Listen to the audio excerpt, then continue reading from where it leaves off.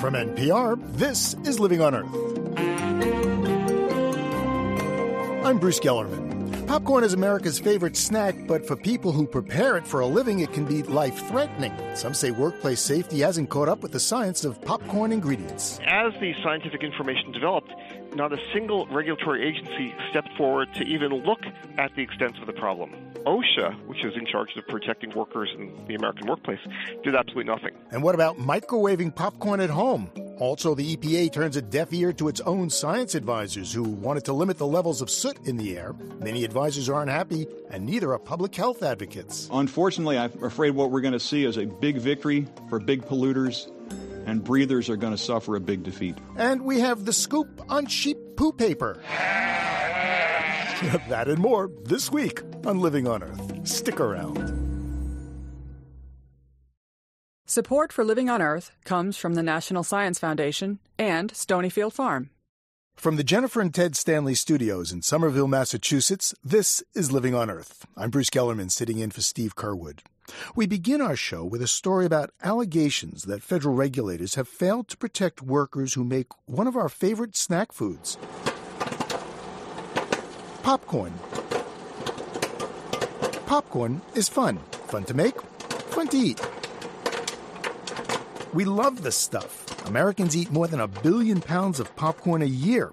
According to the industry, that's nearly 14 gallons of popcorn for every man, woman, and child in the country. But for some people, workers in factories where butter-flavored popcorn is produced, it's not fun.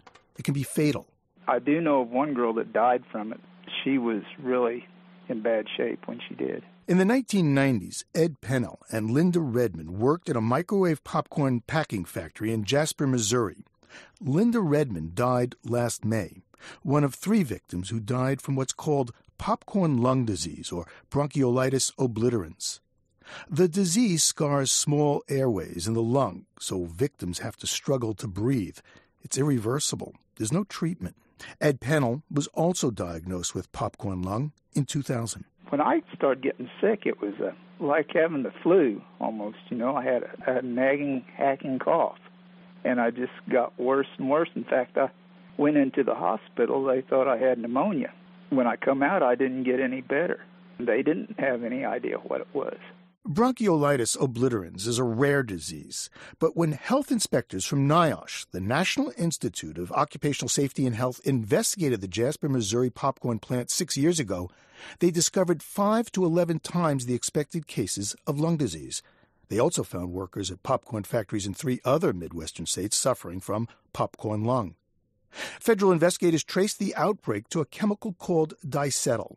Diacetyl is found in many things we eat and drink, beer, wine, vinegar, but industrial flavor manufacturers synthesize the chemical in much greater quantities, and it can become airborne in popcorn factories when it's mixed with hot oil or sprayed on kernels of corn to give them that buttery flavor. In 2001, after discovering the disease in popcorn workers, federal researchers exposed lab rats to vapors of diacetyl, similar to levels found in factories. Half the animals died in just 6 hours. The researcher called it the most dramatic case of cell death she'd ever seen. In Missouri, at least one plant substantially lowered worker exposure to flavor chemicals, yet these controls were never made mandatory by federal regulators. Dr. David Michaels, a professor of public health at George Washington University, calls it a regulatory failure. As the scientific information developed, not a single regulatory agency stepped forward to even look at the extent of the problem. OSHA, which is in charge of protecting workers in the American workplace, did absolutely nothing. This summer, after at least 2 California popcorn workers fell gravely ill, Dr. Michaels circulated a petition. It was signed by 42 prominent scientists and public health researchers. It urged federal regulators and California officials to set emergency limits for diacetyl. Right now, there is no exposure limit for the chemical, and because it never set a limit, OSHA argues there's nothing to enforce. Now, that's not unusual. There are more than 1,000 artificial ingredients suspected of causing inhalation injuries to workers, but the federal government has set permissible exposure limits for less than 50 flavors. Since the law makes it difficult to sue your employer, popcorn production workers who became ill went after the makers of the artificial butter flavor. They won 53 cases. There are 100 more pending. John Halligan is general counsel of the Flavor and Extract Manufacturers Association, whose members were sued.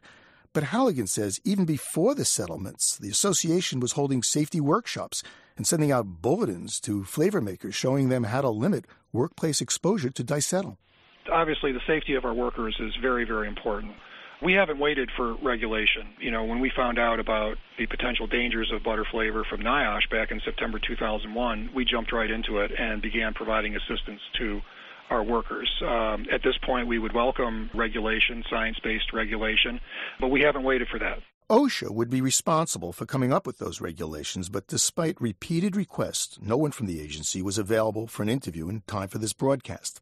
Now, the Food and Drug Administration considers diacetyl safe to eat, but the FDA hasn't studied what happens when the chemical is vaporized in a microwave oven. Requests to the Food and Drug Administration for an interview referred Living on Earth back to OSHA. Again, David Michaels of George Washington University. You would think that the FDA would step up to the plate and say, well, we're going to look at this problem because we know that high levels of exposure are killing people. So what are the effects of low levels of exposure? People who pop popcorn at home. And we just don't know the answer to that. So are there harmful effects from microwaving buttered popcorn at home? Well, turns out the EPA, the only federal agency that would talk to us about diacetyl, has studied that very question. EPA scientists did an experiment. They popped 50 bags of microwave popcorn and analyzed the vapors. The results aren't final and haven't been released, but Dr. William Farland, the EPA's Deputy Administrator for Science, says consumers have nothing to fear. As we do these kinds of studies, if something should pop up that suggests that there is an acute risk, we would always make sure that the public was aware of that we contacted our colleagues in Food and Drug Administration or the Consumer Product Safety Commission and so on.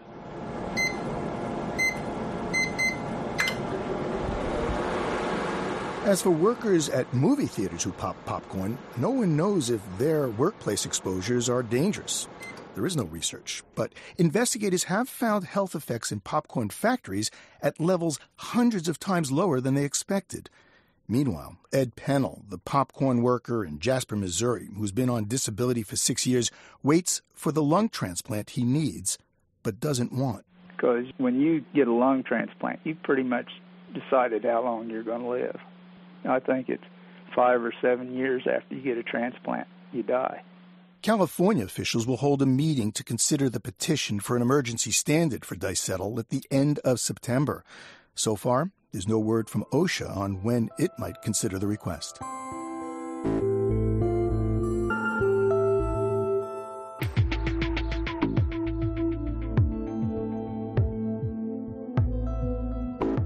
It's being called one of the most important public health decisions in years, and many health advocates are not happy with it.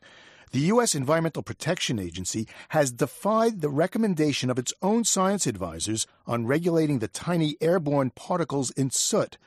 Living on Earth's Washington correspondent Jeff Young joins us to discuss the fallout. And, Jeff, in this case, I guess the use of the word fallout is more than just an expression, huh? Yeah, we're talking actual fallout here from power plants, smokestacks, tailpipes of autos, all of these mixing together to form these little particles and droplets that we then breathe in. And scientists have known for a long time that particulate matter is a health hazard. It's linked to asthma attacks, hospital visits, respiratory disease, and premature death. And many recent studies have reinforced that, but the health standards had not been updated in 9 years. So EPA was under a court order to review those standards. And what did the EPA do? Well, EPA tightened one standard, the daily standard on particulate matter, by about 50%. And EPA Administrator Stephen Johnson says the result will be fewer premature deaths and lowered health costs. I am proud to announce my final decision. EPA is issuing the most health-protective national air quality standards in our nation's history. That sounds pretty good to me, Jeff. Why are public health groups so upset about that? Well, while EPA tightened one standard, it left another very important one unchanged, and that's the annual average standard, which is a very important measure of the sort of day-in, day-out exposure that people have. And most scientists said that should be made stronger in order to protect public health as the law requires. And nearly every public health and medical group that you can think of, the American Medical Association, the pediatricians, the Thoracic Society, they all said this standard should be stricter, and EPA did not follow that advice. Harvard Medical School professor Dr. Frank Spicer is a member of the EPA's Board of Science Advisors. It's called the Clean Air Science Advisory Committee. It also recommended a stronger standard. Spicer says the bottom line on this is that the difference between what EPA chose and what his committee recommended means more people will continue to die prematurely. If they go with the number that they have at the present time, you can be assured that at least as many people who died in 9/11 will die each year from air pollution in this country. It probably means that the political influences they're listening to has more weight than the scientific influence. Now, Jeff, what does Spicer mean when he talks about political influence? Well, this is the first time that an EPA administrator has not followed the recommendations of the agency's Science Advisory Committee when setting one of these final health standards. And that committee's been around for more than 30 years, so naturally that's going to raise some suspicion. Well, how does the EPA explain that, not following the advice of its own advisors? EPA Administrator Johnson says it's because there was no unanimous agreement among the committee members. And he says this is a complex issue, and because there was no unanimity there, it shows that reasonable people can disagree. However, you look a little more closely at what the committee actually told Administrator Johnson, and you find that only 2 of 22 members disagreed here. All the others said the best science points to a need for a stronger standard. Dr. Rogine Henderson is with the Lovelace Respiratory Center in Albuquerque, and she chairs the Science Advisory Committee. To choose to go with the minority opinion when it is a small minority is unusual. So I think they chose a path which may have been convenient, but it is not based on the best science available. So if they weren't listening to their own science advisors, who were they listening to? Well, some public health and environmental groups say the real reason EPA did not follow its own advisors is because of the Bush administration's connections to the power industry. Frank O'Donnell is with a group called Clean Air Watch. And a lot of what we're seeing, I believe, is a reaction to the lobbying by the electric power industry, which has pretty much said, well, we're going to clean up a little bit of stuff in the future, but we're not going to go as far as those health nuts want us to go. Unfortunately, I'm afraid what we're going to see is a big victory for big polluters, and breathers are going to suffer a big defeat. So public health groups are really upset. What, if anything, can they do about it? What's next for them? Well, this health standard is very important in guiding other decisions down the road on how to clean up soot in the air. So I think we can expect a legal challenge here. And public health groups have made it clear they're already poring over this decision, looking for any vulnerable points of attack. And also, because this is a dispute about science and not following the EPA science advisors, I'm sure this is going to be more ammunition for the administration's critics who say this administration and this president ignore science when making policy decisions. Jeff Young is Living on Earth's Washington correspondent. Thanks, Jeff. You're welcome, Bruce. Coming up, Happy Meals with toy Hummers make green bloggers unhappy. Keep listening to Living on Earth. It's Living on Earth. I'm Bruce Gellerman. Al Gore insists he's not running for president again, but he's been campaigning for the environment lately, and he's had sharp words for the Bush administration. In a speech he gave at NYU Law School, Gore warned that we're running out of time to save the planet from global warming. Well, first of all, I think we should start by immediately freezing CO2 emissions and then beginning sharp reductions. Merely engaging in high-minded debates about theoretical future reductions while continuing to steadily increase emissions represents a self-delusional and reckless approach. In some ways, that approach is worse than doing nothing at all because it lulls the gullible into thinking that something is actually being done, when in fact it is not. Gore's former boss was also campaigning for the environment this past week. Bill Clinton hosted the second Clinton Global Initiative. The annual conference is a gathering of some of the world's most powerful thinkers and politicians brought together to solve the world's toughest problems and raise money to do the job. Carol Browner is a member of the initiative's Energy and Climate Change Advisory Board. She was the head of the U.S. Environmental Protection Agency in the Clinton administration. We called her at her office in Washington. Ms. Browner, thanks for joining us. Well, thank you. Well, you heard the criticism by Al Gore. He said, it's enough of talking. We got to do something. Well, precisely, and I think when it comes to climate change, we've been talking for over 20 years now, and it's time to get on with doing things. And part of a number of the commitments at this conference speak directly to the issue of climate change, whether it's looking at how to get boards of directors of multinationals to accept responsibility, renewable energy, looking at both electricity and fuels, very, very far-reaching ideas. This is a who's who of the world scientists, Nobel Prize winners, presidents, prime ministers, queens, kings. Do you think they'll sign on to what, Gore is calling for, an immediate freeze on CO2? Well, I think some will sign on to that. I think equally important, some will make commitments within their companies to switch fuel, to look for alternatives, to invest money into getting about the business of actually reducing their greenhouse gases, of reducing the footprint, the impact they're having on the world's environment and the health of our environment and the health of the world's citizens. I know this is a bipartisan meeting, the Clinton Global Initiative, but is there any way you can avoid politics? Well, I think this is in some ways outside of politics. It is absolutely bipartisan, but as important as that is, it's finding ways to work together that perhaps haven't been explored before or wouldn't be explored but for putting people in the same room. Will we be able to really measure the effect of this conference? I mean, next year at this time, if I were to talk to you and you'd say, well, we were successful and here's how. Well, I think you take the commitment, and if a commitment is made to reduce someone's carbon impact by 20%, you can go out and measure that. If a commitment was made to work with 20, 30 boards of directors, go out and find out what happened. Did you educate those people? That's the first step. But more importantly, did those boards of directors of multinationals make a decision to change how their company was doing business? Well, what do you feel the Bush administration should be doing to address climate change?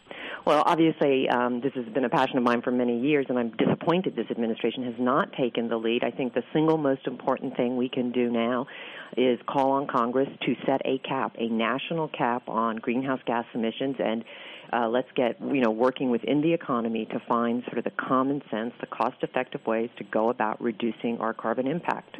One of the reasons that the Bush administration has been against reducing carbon dioxide emissions is because he says that we can't afford it. Well, we've heard that argument time and time again when it comes to protecting our environment, our air, our water, that somehow or another we have to choose between a healthy environment and a healthy economy. We don't have to make that choice. We proved that during the 8 years of the Clinton-Gore administration. Certainly there will be changes. I'm not saying that this would be without impacts, but the idea that it's all negative is simply not the case. At this conference, we have lots of people who are making investments. They believe there's going to be a return on those investments that will reduce greenhouse gases, that will reduce carbon emissions. Well, Ms. Browner, thank you very much. Thank you. Carol Browner is on the Energy and Climate Change Advisory Board of the Clinton Global Initiative. She was head of the EPA during the Clinton administration. So what would happen to the economy if we took Al Gore's advice and hit the brakes on carbon dioxide emissions? A person who's thought a lot about that question is Robert Stavins.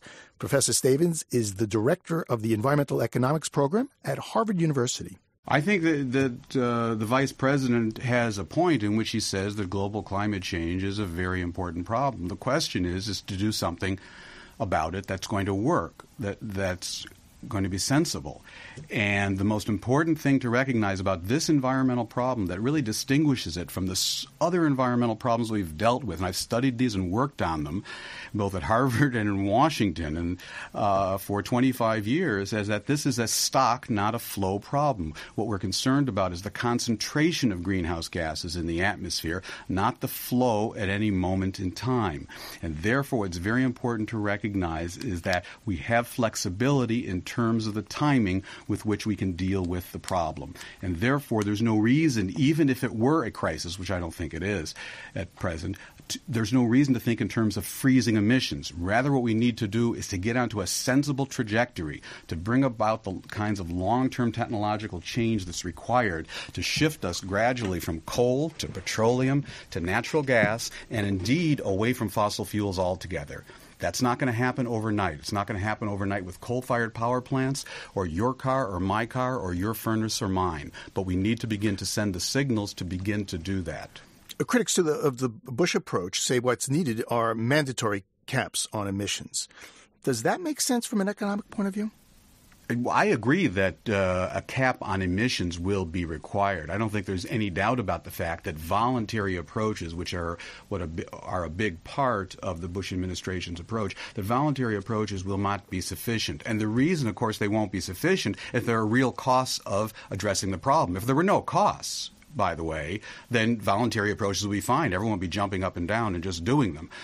But there are real costs, and that's why voluntary approaches are not sufficient. A cap will be required. The question is, what's the right trajectory over time for that cap? And what I would say, based upon all the economic analysis that's been done, and that's in Europe, the United States, in Japan, Australia, around the world, it points to the notion of slowing the emissions, the rate of growth of emissions of greenhouse gases, principally carbon dioxide, stopping that growth, and then reversing that growth, and then taking it down much more severe than even the Kyoto Protocol would have. That's the time path that's actually needed. Professor, are economics and environmentalism at odds, or can you have both? Can it help the economy, or does it harm the economy by going green? Oh, look, the causes of environmental problems are fundamentally economic. It's as a result of market activity that we have environmental problems in the first place.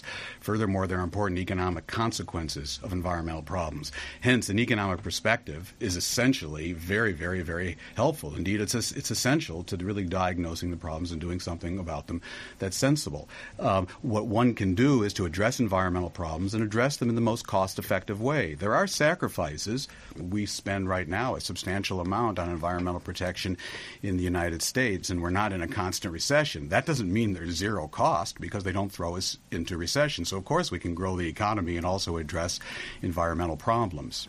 Professor, thank you very much. My pleasure. Robert Stavins is director of the Environmental Economics Program at Harvard University.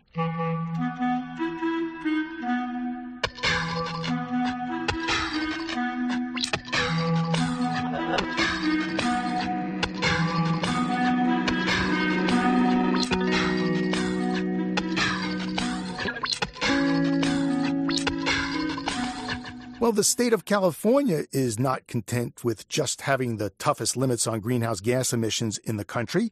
Now it's playing hardball. The state is suing the 6 largest automakers in the world. We believe we can establish that the harms are occurring in California from global warming and that they're occurring now. That's California Deputy Attorney General Ken Alex. His office charges the state spends millions of dollars as a result of damage from global warming and increased healthcare costs, wildfires, beach erosion, and pollution. He says a lot of it's due to the greenhouse gas emissions spewed by cars. Vehicles emit 30% of the carbon dioxide in California, and the state's lawsuit says the automakers should be the ones footing the bill. But Deputy AG Ken Alex says the real goal of the lawsuit is to get the car companies to build cleaner cars. To be honest, we hope that the next iteration of the automobile is a global warming fighter, and that the automobile industry is part of the solution to the problem. I think that would be the best possible outcome here. The Alliance of Automobile Manufacturers have called California's lawsuit a nuisance.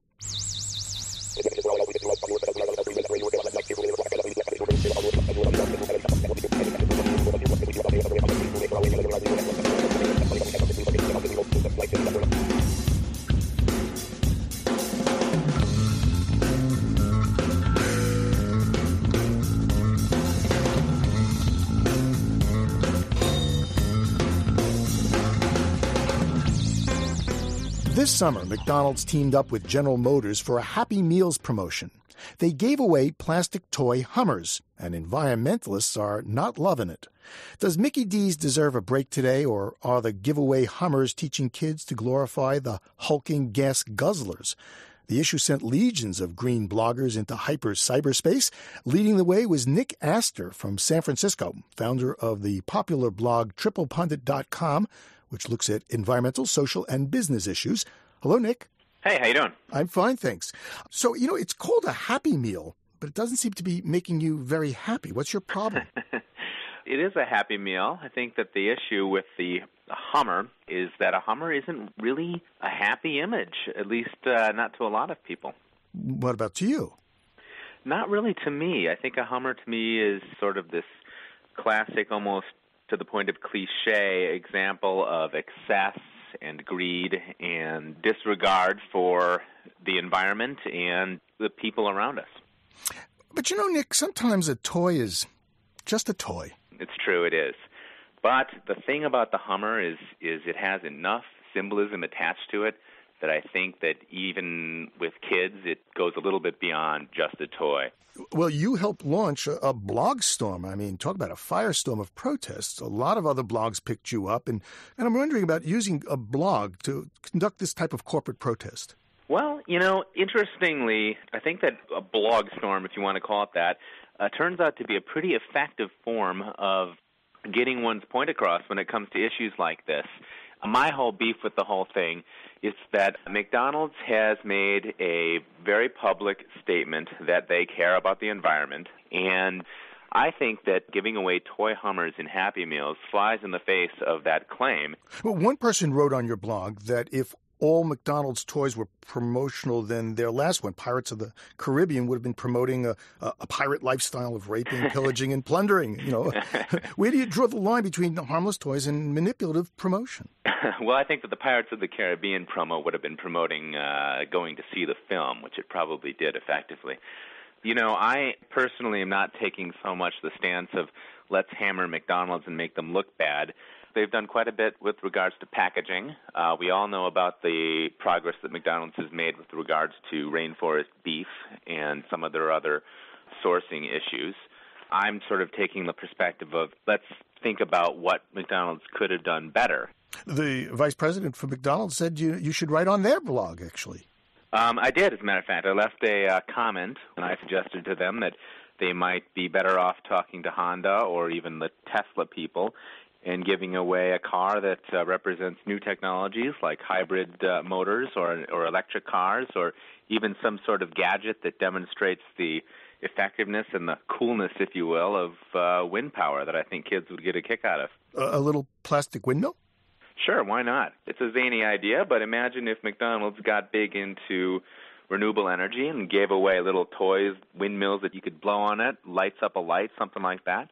I'm sure there's plenty of toy companies that would be interested in promoting something like that. And I'm sure kids would go crazy for it, and they'd probably play with them a lot more than they'd play with a Hummer, which winds up in the bottom of the sandbox after a few days. Or how about a hybrid Hummer? It's a step. It's a step, I guess. Of course, the irony is that the thing's so big that you're probably defeating the point. You might as well drive a regular gas car, and you'd still be better off. Schwarzenegger drives a biodiesel Hummer, which is definitely a step in the right direction. So that would be progress. Nick Astor runs TriplePundit.com. Thanks, Nick. Thanks very much. Well, to be fair, we put a call to McDonald's headquarters in Oak Brook, Illinois. It's home to Hamburger U, where they came up with the Hummer of a Summer Happy Meal promotion. Bill Whitman is a spokesperson for McDonald's. Mr. Whitman, thank you for taking the time to speak with us. Thanks for having me, Bruce. Why a Hummer? Well, why not a Hummer? I certainly appreciate the fact that there are some who have concerns about the environment, which we certainly share. We have a long history of responsibility for the environment, and we will continue to do so. But the Happy Meal promotion with a Hummer toy certainly speaks to what children do best, and that is use their imagination and play. Did you ever consider maybe a hybrid car? Well, we haven't gotten to that point yet. Doesn't mean that we won't, and doesn't mean that we wouldn't consider it when the opportunity presents itself.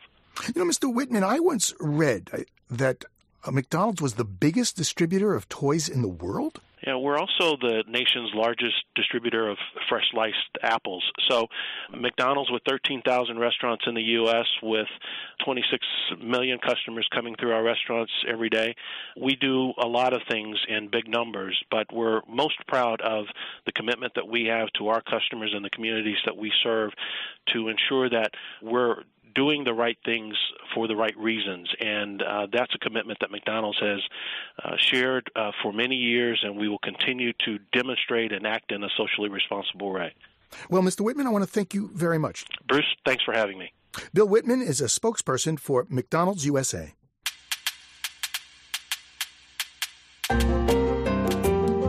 Time now to hear from you, our listeners. Our recent story about the benefits of planting vegetation sky high on green roofs prompted several listeners to write in. Kenneth Meislick listens to Living on Earth on WNYC in New York. He likes the show and says the federal government should subsidize the greening of our cities. But Mary Crane Durr of Chicago was surprised we didn't talk about green roofs as places to grow local food. It seems the Windy City City Hall is a prime example, according to Ms. Crane Durr. The green roof on the building attracts birds and has beehives that produce up to 150 pounds of honey each year. Sweet. Our interview with Natural Resources Defense Council scientist Gina Solomon rubbed U.S. EPA press officer Dale Camry the wrong way. We asked Dr. Solomon to compare EPA's actions at Ground Zero to the way the agency handled contamination after Hurricane Katrina. Following our interview, we aired a soundbite for Mr. Camry on behalf of the EPA, but still he felt we had given him short shrift, so we asked him to comment again. Likening 9/11 to the disaster that befell New Orleans is like comparing the ocean and the sky. The Environmental Protection Agency learned from the events of 9/11 how to cope with major disasters. EPA tested for hundreds of toxins like lead, asbestos, and mold, and the results were analyzed both by the agency and an independent laboratory. EPA's Inspector General's office reported that EPA had done its job and reported its findings in a timely manner. Let us hear from you, once, even twice if you like. Give us a call on our listener line. The number is 800-218-9988. That's 800-218-9988. Or write us at 20 Holland Street, Somerville, Massachusetts, 02144. Our email address is comments@loe.org. That's comments@loe.org. And stop by our webpage at livingonearth.org, where you can hear us anytime. That's livingonearth.org. Keep listening to Living on Earth.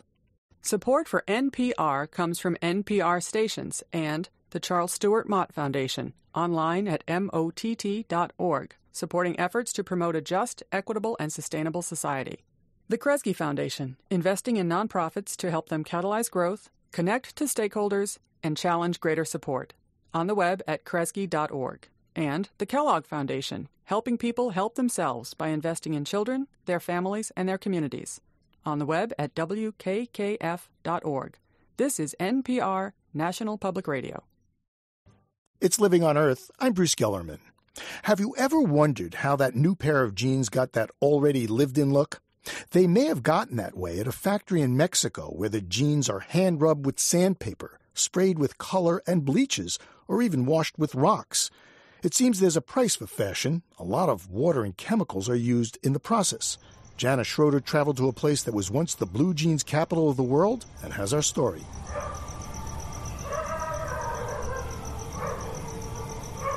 In a valley in central Mexico is the city of Tehuacan.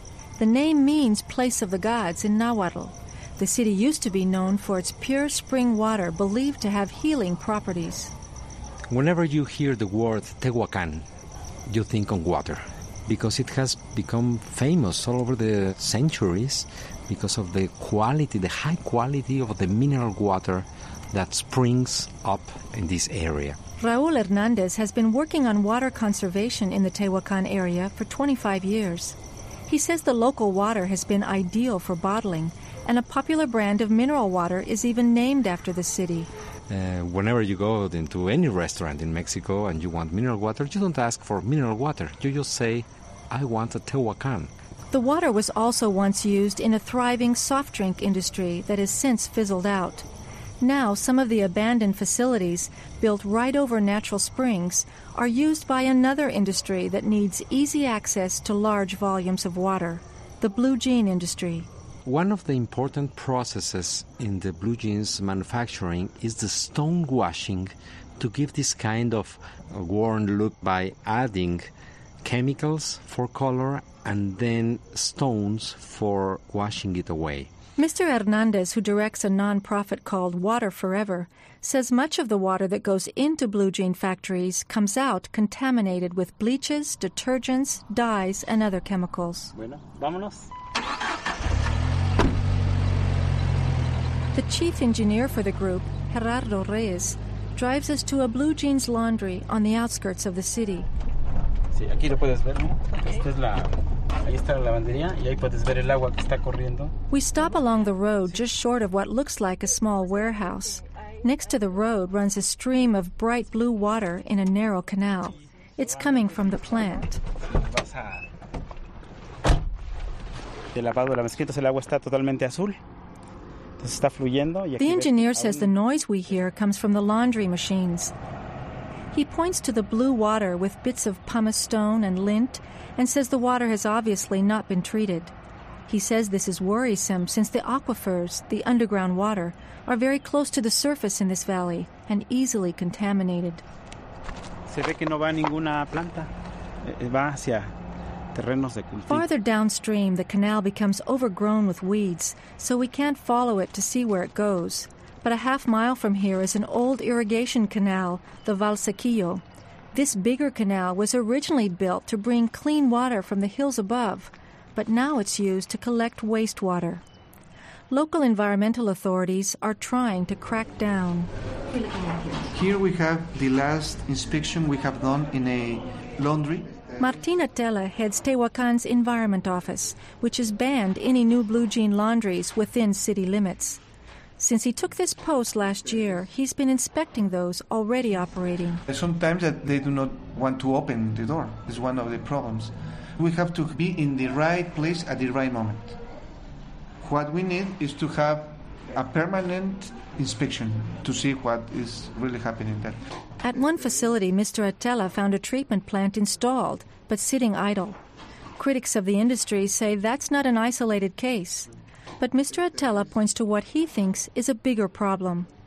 New blue jean factories, known as maquilas, are still coming in. But since the city tightened its standards, they're locating in outlying areas where there are no environment officials. Now, every year more laundries are established because there are no regulations, local regulations. Mr. Atella says a regional approach is needed, since his efforts are undone when contaminated water from the maquilas upstream flows down the Valsequillo Canal right through the city. But he says things are changing thanks to foreign environmental standards. There are enterprises, especially foreign companies, that are asking us to make the inspections because they need our official papers to testify that they are working well in order to export. And for us, that's wonderful. Many smaller maquilas that sell within Mexico are immune from this foreign pressure. So Mr. Atella says foreign companies are the best partners he's found for reaching environmental goals. Arturo Neira is the export manager at the largest blue jean maquila in the area, Cualquier Lavado. It churns out about 10 million pairs of jeans a year for leading U.S. brands such as Levi's, Gap, and Old Navy. Most of the prestigious brands that we work with request that we comply with all the environmental measures or laws. Obviously, it has a cost.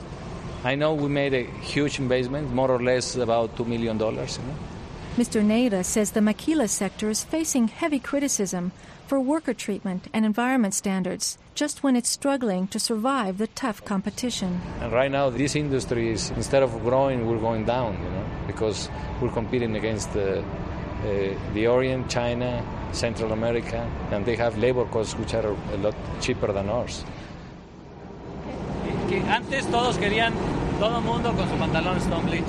Mr. Neira takes me on a tour through the plant. He says the processes used are dictated by changing fashions. Sandblasting has been replaced by hand sanding blue jeans with sandpaper. We walk by an area where workers, covered from head to foot with protective suits, masks, and gloves, are spraying jeans with a bright purple chemical, potassium permanganate. Eso no es aconsejable respirarlo.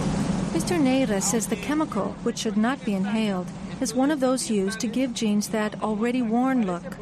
His company has installed an expensive water treatment plant with a full-time engineer, but most plants are smaller and don't invest in these controls.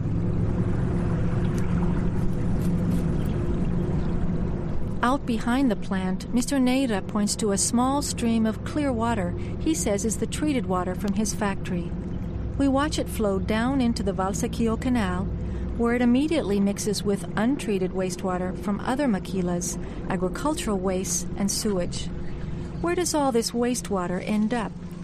The same place it did back when clear water ran through the canal, into cornfields downstream.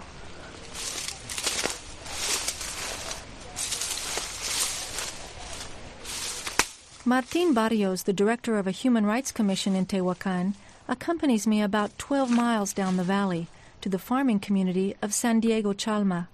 Mr. Barrios is a labor activist and has co-authored a book about blue jean maquilas. From the highway, we walk a short distance into a cornfield fed by an irrigation ditch filled with dirty water. ¿Y ves esta milpa? Esta milpa es joven y precisamente ayer o antier fue regada. Look at this cornfield. You can see it was irrigated yesterday or the day before. He picks up some of the soil. It has a bluish-gray layer on top that crumbles in his hand. Aquí es donde terminan finalmente su recorrido las aguas azules de las lavanderías. This is where the blue water from the laundries reaches its final destination. Look at this handful of soil. It's all blue. Unfortunately, the negative side of globalization has brought this pollution from blue jeans to the fields, and now it contaminates the food we eat in Tehuacan. Local authorities concede that watering food crops with untreated industrial wastewater is a problem. Still, they say they haven't tested the liquid to find out exactly what's in it. Mexico has environmental standards that limit the contaminants allowed in industrial discharge. Yet 10 years after the standards went into effect, authorities in Tehuacan say inspections are still only in the planning stage. A treatment plant at the end of the canal is also still on the drawing board. Dicen que ya va a venir la planta tratadora. Tiene la planta tratadora 6 años. They've been saying a treatment plant is coming for the last 6 years. Every year they say, next year. We need to demand that the treatment plant be built and paid for not just by the town. These foreign plants have to pay for the problem they're creating. It's everyone's responsibility. New blue jeans used to come off the shelf stiff and in a dark navy color. They took months to wear in. Some of today's young consumers may not remember that. Activists like Martin Barrios wish more people would ask what it takes to give jeans that already worn look and feel the first time you slip them on. For Living on Earth, I'm Janice Schroeder in Tehuacan, Mexico.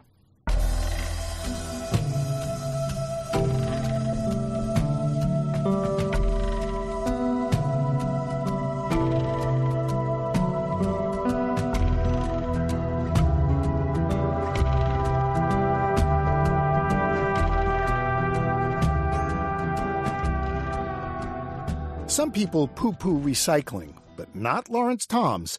He recycles poo-poo.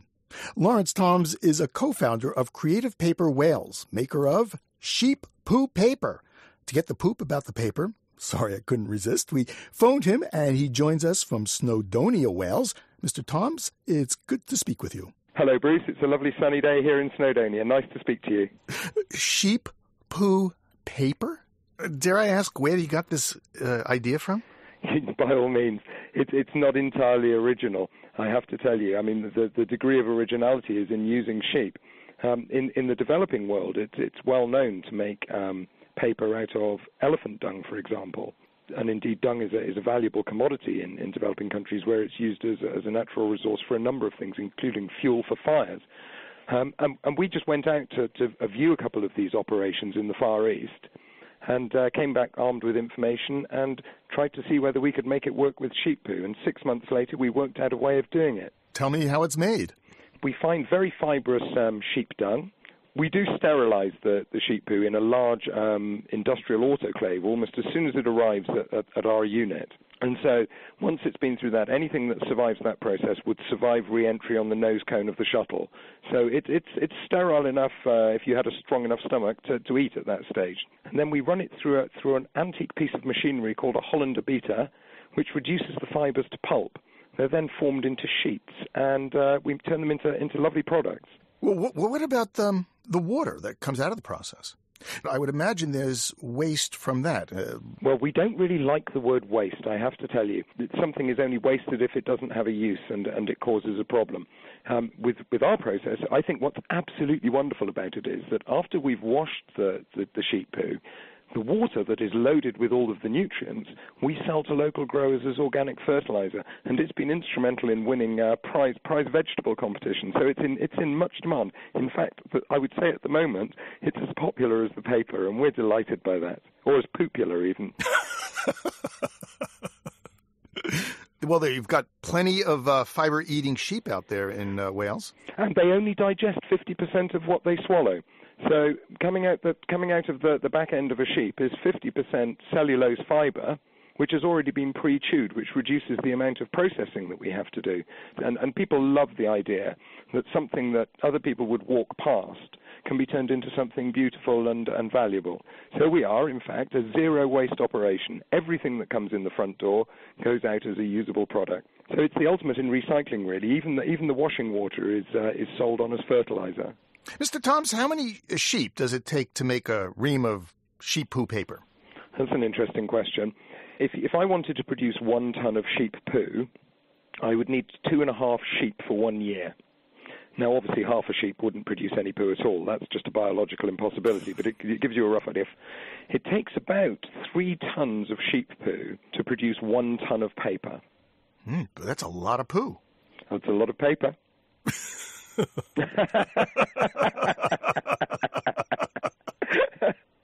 And a ton of paper is a lot of paper. To give your listeners some idea, 3 tons of sheep poo making 1 ton of paper would produce about 140,000 greetings cards. So that's quite an efficient process, we like to think, especially when you consider that we don't need to use all of the energy-intensive machinery that they use in traditional paper mills, because all of our fibers have been processed by our lovely sheep. Now, if I were to write a love letter using sheep poo paper, would I be sending the wrong message? That is there any smell to this? Well, there is a smell, and funnily enough, it's quite pleasant. Once we've washed it and boiled it, what you're essentially left with is basically nothing more than macerated hay. And the smell of the paper is a little like a freshly mown hayfield. I mean, we think that there's a great romantic value to this. I mean, we sell all sorts of products that people can use. I mean, of course, you have a paper anniversary after 1 year, and we do sell quite a lot to people, and wedding invitations we've done. But we like to think that roses are red and violets are blue, but our paper's great because it's made of poo. You can see I spent a lot of time on that one. What about at the old factory? And I mean the place you make the paper. A lot of poop jokes? You'd have thought there might be, but after a couple of months, I think you run through them all. I mean, we are thinking of running a poetry competition where people send in their poems and we decide which ones are the best, and then we'll publish them on sheep poo paper as you know, poetry from Wales. Well, Mr. Toms, thank you very much. No problem at all, Bruce. Nice to speak to you. Lawrence Toms is co-founder of Sheep Poo Paper.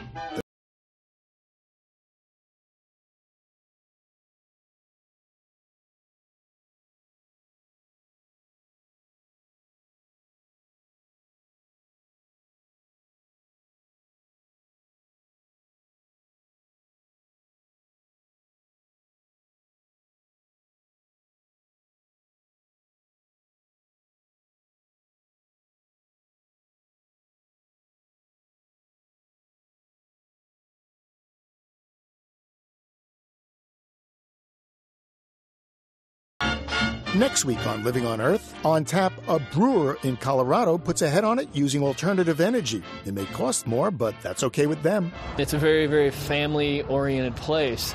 You can't sling a cat around the brewery without hitting a newborn on any given week, and we want our kids.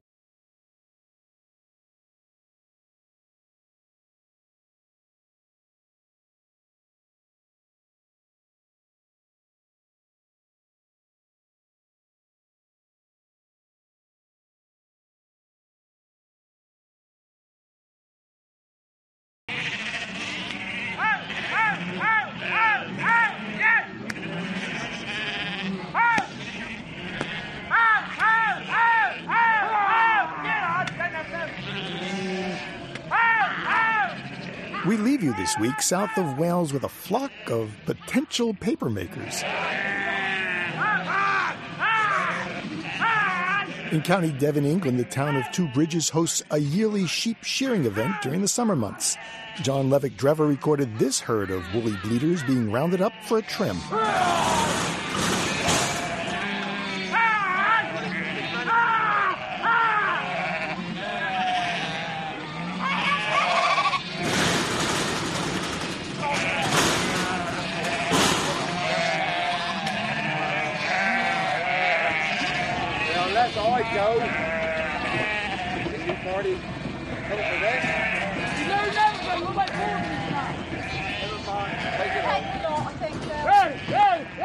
Living on Earth is produced by the World Media Foundation. Our crew includes Ashley Ahern, Eileen Belinsky, Ingrid Lobet, Emily Torgrenson, and Jeff Young, with help from Bobby Bascom and Kelly Cronin.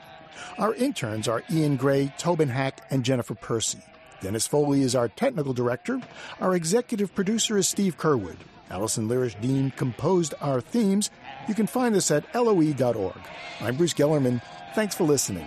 Bye. Funding for Living on Earth comes from the National Science Foundation, supporting coverage of emerging science, and Stonyfield Farm, organic yogurt and smoothies. Stonyfield pays its farmers not to use artificial growth hormones on their cows. Details at stonyfield.com. Support also comes from NPR member stations, the Ford Foundation, the Oak Foundation, and the Saunders Hotel Group of Boston's Lenox and Copley Square hotels, serving you and the environment while helping preserve the past and protect the future. 800-225-7676. This is NPR, National Public Radio.